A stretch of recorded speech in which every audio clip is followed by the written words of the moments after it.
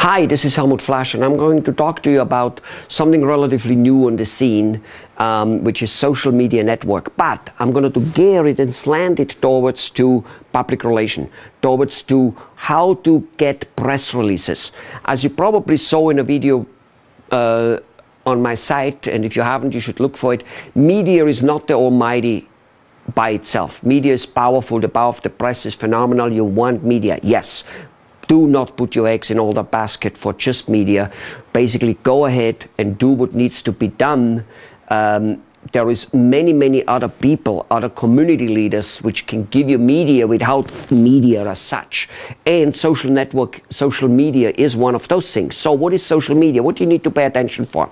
In the old days, you used to go for a reporter. You hit him over the head, try to get your article in it. Now, the reporters are actually disappearing. Personally, I think there is a chance that in our lifetime, reporters will more or less be disappeared. Probably not, but either way, they're less important now. Why? You can go directly to your public, and it counts as much, and it is as powerful as a press release printed by another paper. Okay?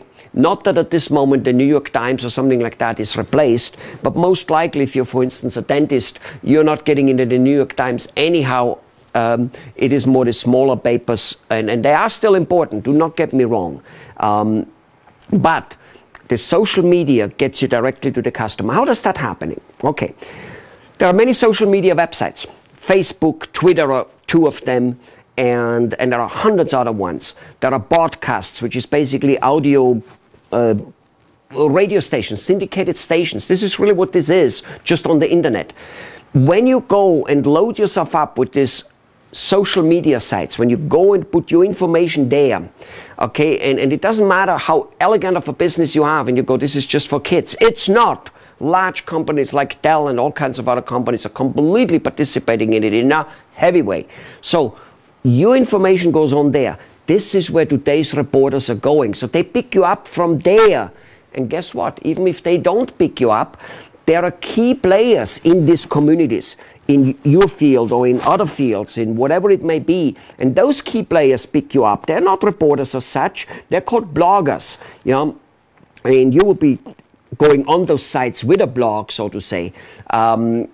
They pick you up, and what happens is they then distribute your information to that community which they are in it, because they have many followers. Those followers may be hundreds or thousands, but they have them.